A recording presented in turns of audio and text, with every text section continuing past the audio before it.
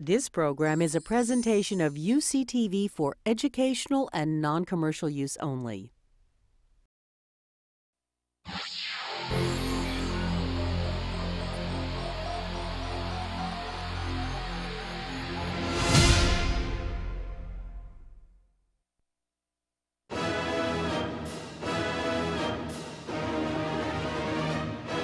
UCLA is a university with unlimited possibilities for students that desire world-class academics and research, unmatched diversity, incredible cultural and social opportunities, successful alumni and career networking, first-class campus facilities, plus America's top intercollegiate sports teams.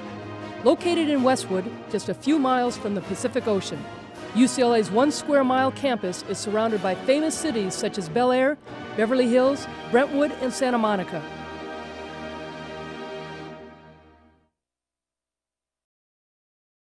Hi everybody, and welcome to UCLA Bruin Talk. Alongside Naomi and Manea, I'm Dave Marcus. UCLA has always been a women's sports powerhouse, and women's sports are going to take center stage today.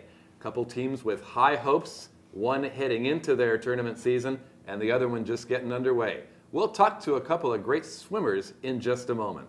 Before we meet our first guests, let's take a look at the upcoming events.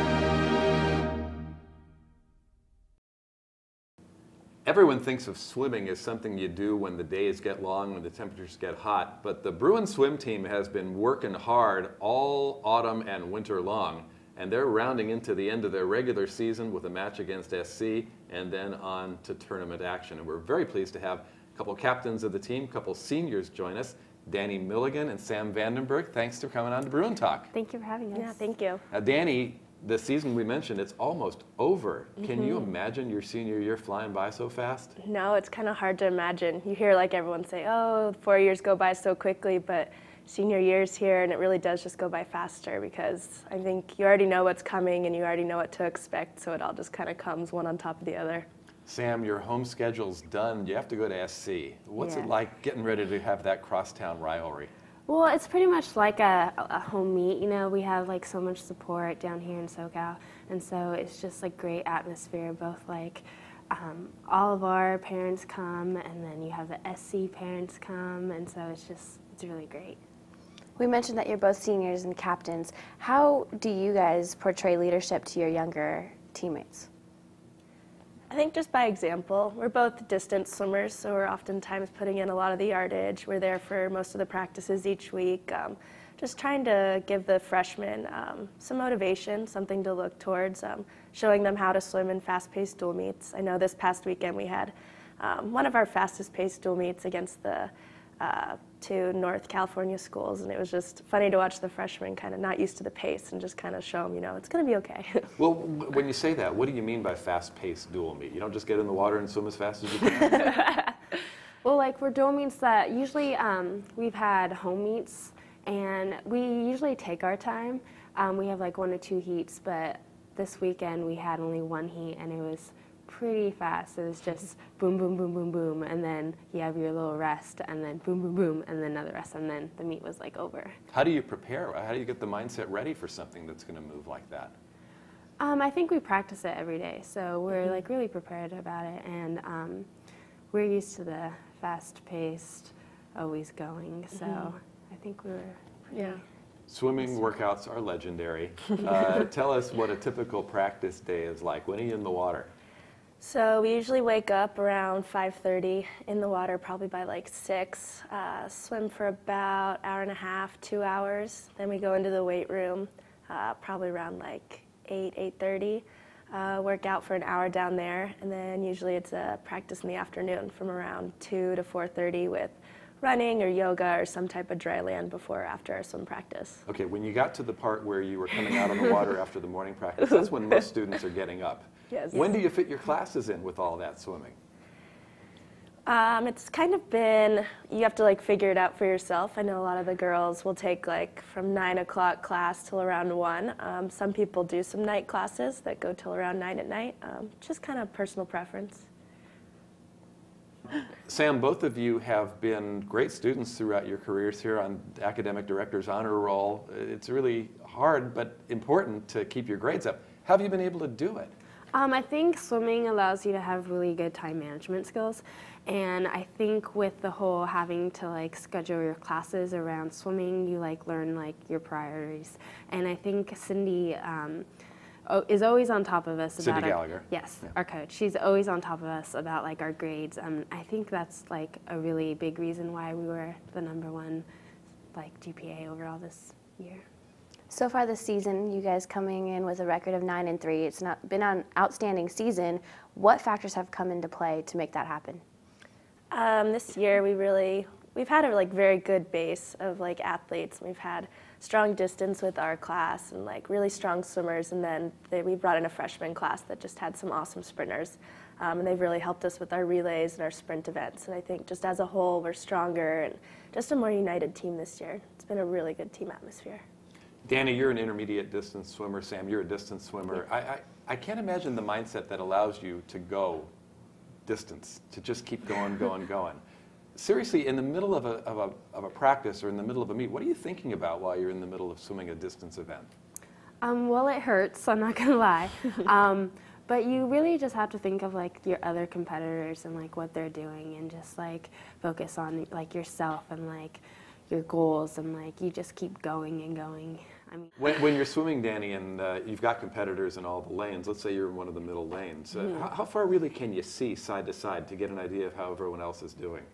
You can usually see, I see like usually 2 people over maybe the side of the pool, but you really kind of just look at the people next to you, and we go in with a race plan, and the fun thing about our races is that they aren't a 50 freestyle, they're not 30 seconds long, the mile's about 16 minutes long. So you have like a race strategy, and you go in there, and it's kind of fun to like play around with your competitors. Like if they get a little bit ahead of you, it gives you some motivation to get them, take them down. It's kind of fun. You mentioned something called a race plan, and I imagine that the pace of swimming is important regardless what length you're swimming. Do you pre-plan that ahead of time and stick to it, or do you kind of just see how things go? In practice, we usually focus on having our paces set for us, and so we know in our mind like what we have to go, and so we usually do a couple sets with paces, and we just keep going constantly trying to keep that pace up, and so we're pretty prepared once our race comes, how fast, the feeling we have to go. Tell us about the leadership role that you have to assume as captains of the team. What are your responsibilities as captains? Pretty much making sure everyone's on top of everything, everyone has a goal, and making sure everyone's just following up with that, and pretty much just setting examples for everyone. Dani, do you ever sit back and think, wow, was I like that when I was a freshman? That definitely happens. Or you think, oh, was I really like that? Or, oh, what did like Cindy think of me as a freshman? Like looking back, like thinking about the silly mistakes you made or the silly things you said or did. And it's kind of funny looking back now, but at the time it seemed so serious, or you seemed like you were doing the right thing. As you look back and think about who your captains were when you came in, do you have a better perspective on some of the messages you were receiving? Yeah, for sure.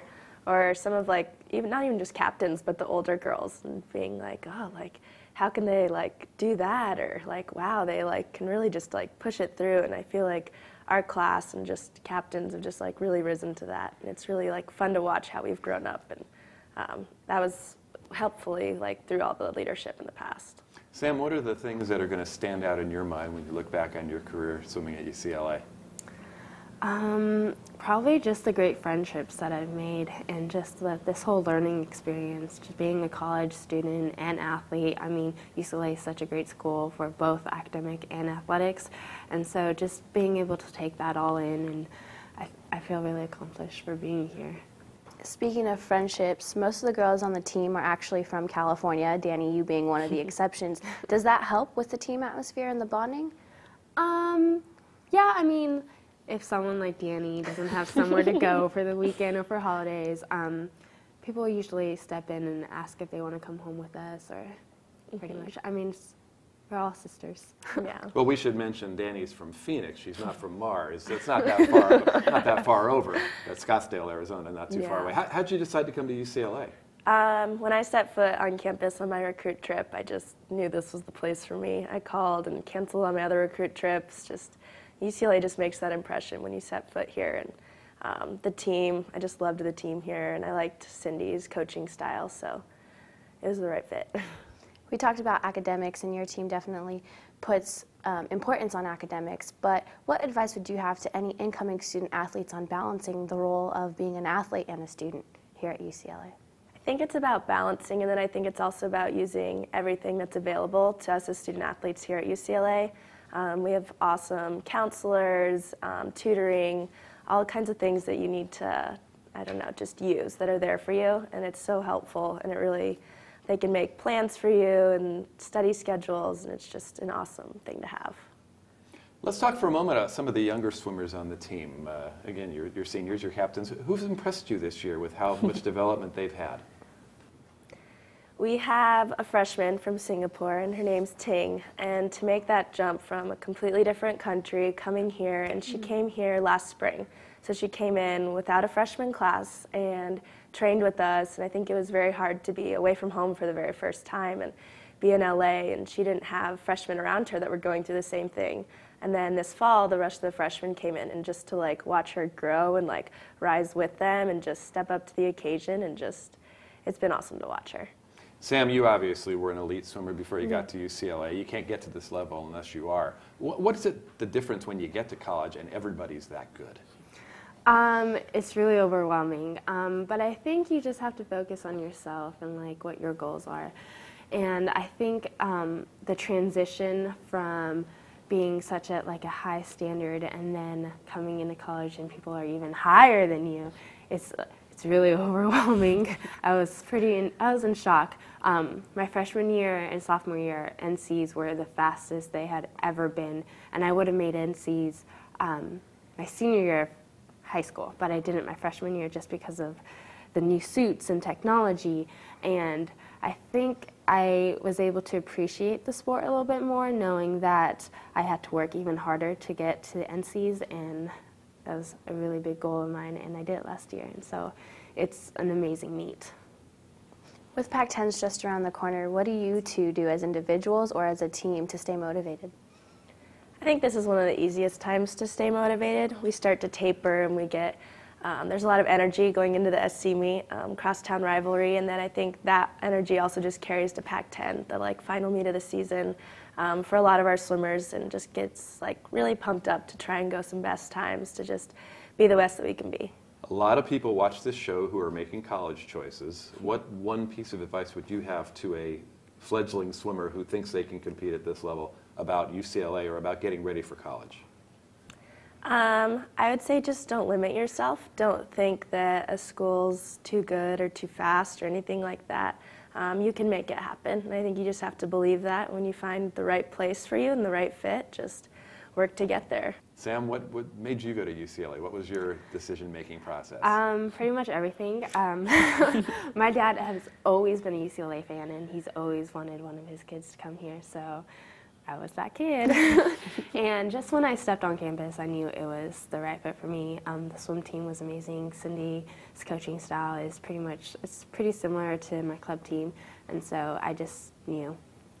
Bruin Swimming making the far turn, heading for home pretty soon. You can follow all their exploits on UCLABruins.com. Dani and Sam, thanks for coming in. Thanks so much. Thank you. And we'll come right back with more UCLA Bruin Talk after this public service announcement.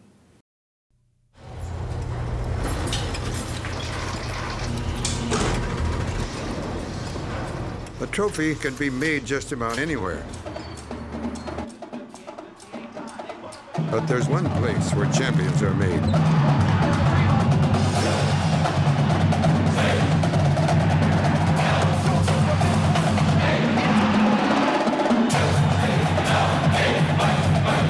UCLA, champions meet here.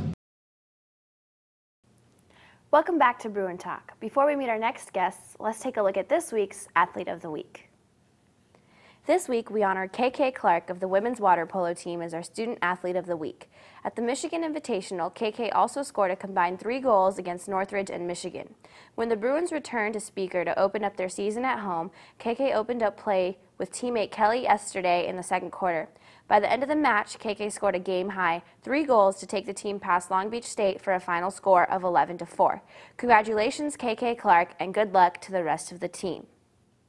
If you would like additional information about UCLA athletics, please visit our website at www.uclabruins.com.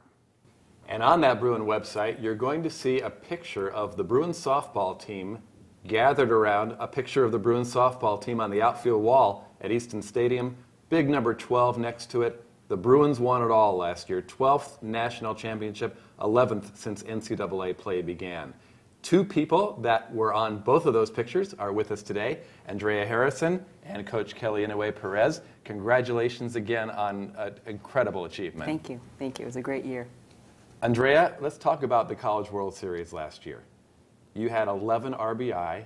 You're the all-time leader in RBI in a championship series, and you hit a grand slam.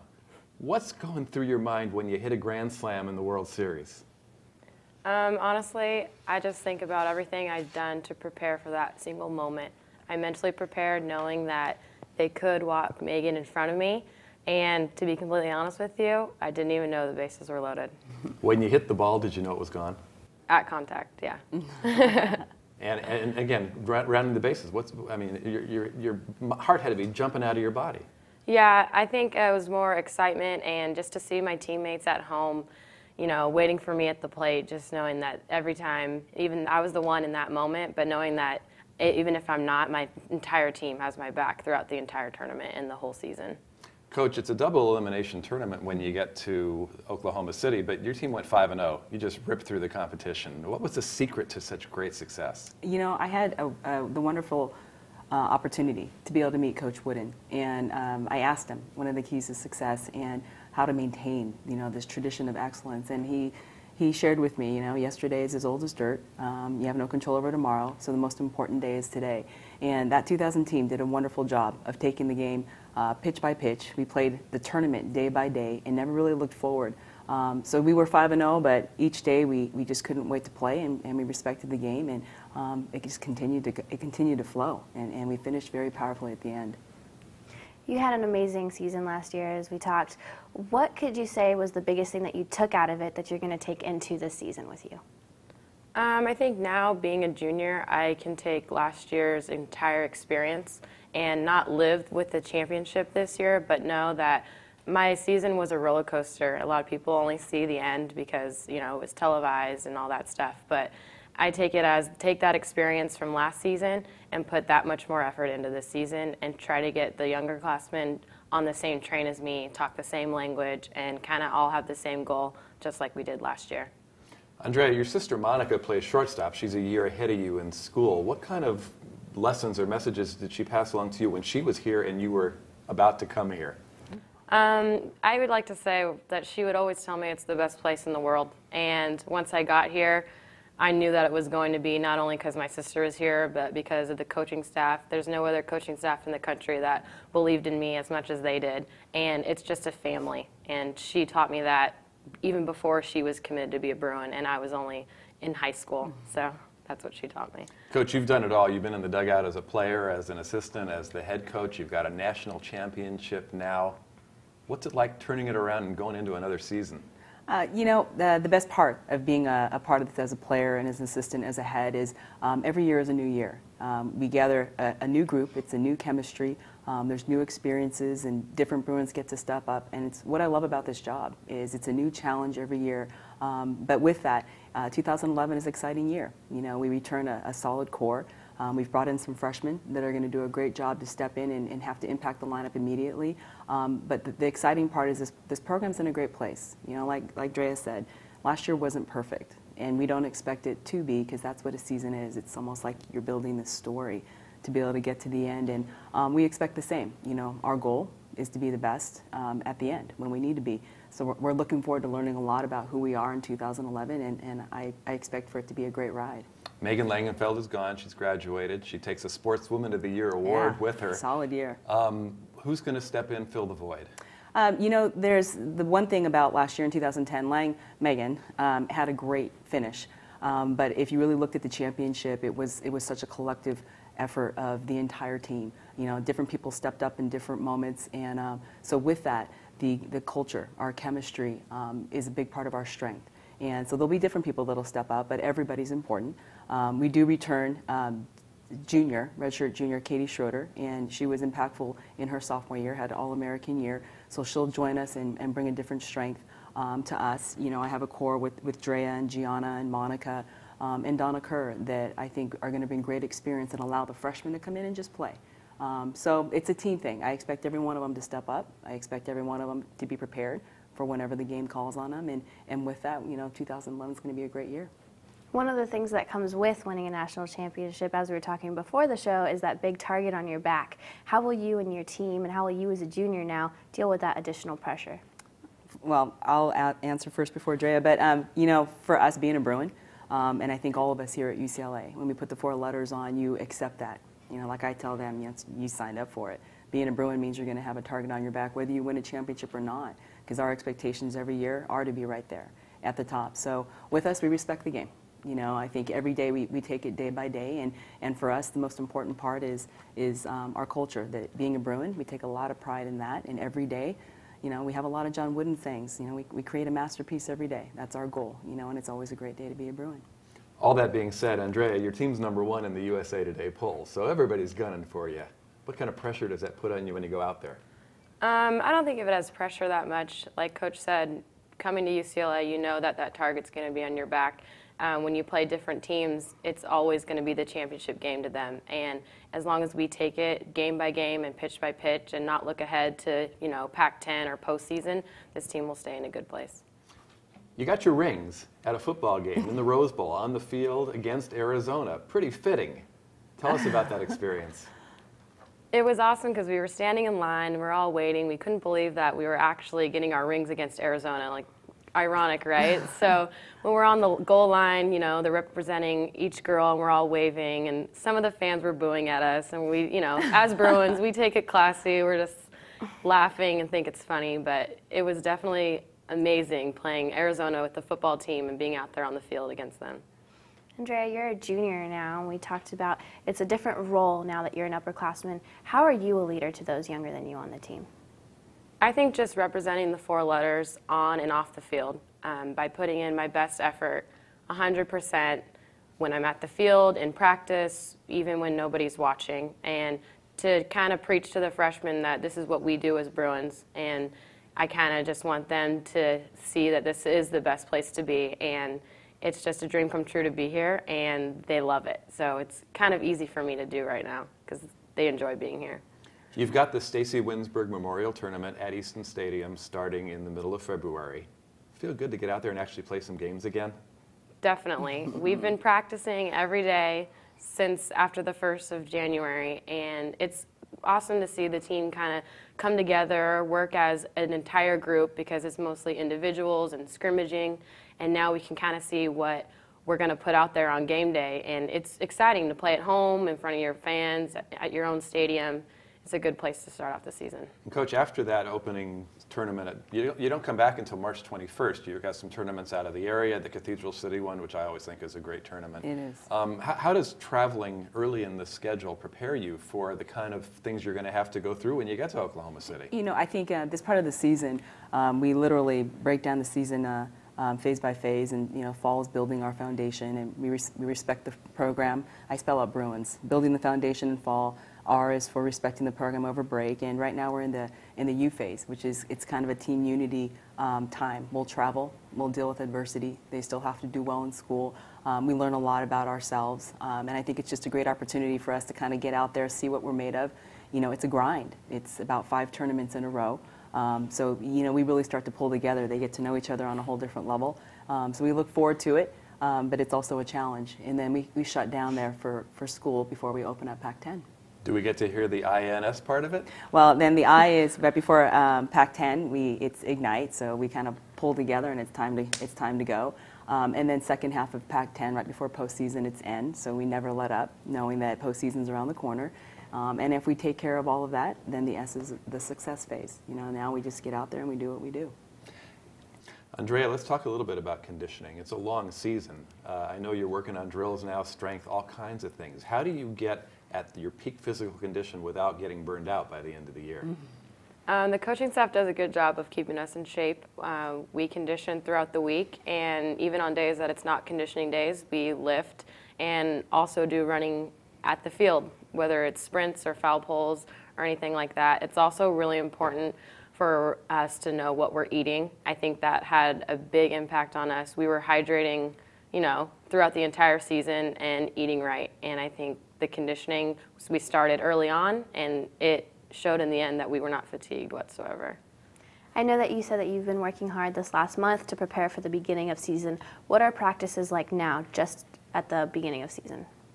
A little bit more intense. We do a lot more live pitching, live defense, and we just like to put different players at different positions just to see who's going to be there, because you can't expect there to be one person there the entire year. There could be an injury or whatnot. So it's more team. Definitely, we work on, you know, team sack bunts and stuff like that. That makes us kind of come together as a group, and we rely on each other. And if one person doesn't get it done, we know that the next player will. So it kind of brings us together for the season.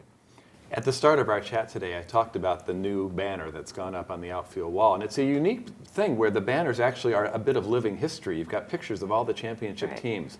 You look back at some of the earlier teams and think about when you were a young girl thinking about playing softball. Some of the players that you probably looked up to are out there on the outfield wall. Definitely. I would say it's an honor to know that my face is on the outfield wall up there. Sometimes us as outfielders, we even joke around. We're like, oh my gosh, our face is still out there. You know, you're up there with Dot Richardson and Lisa Fernandez, and you know, last season was an amazing year, and I honestly, it's an honor to have that entire team up there on the banner. And we thank you both for coming in. Thank Congratulations you. for last year, and good luck this year. Thank you. And thank you for joining us on UCLA Bruin Talk. Naomi and I will be back next time with another great show. Until then, so long for now.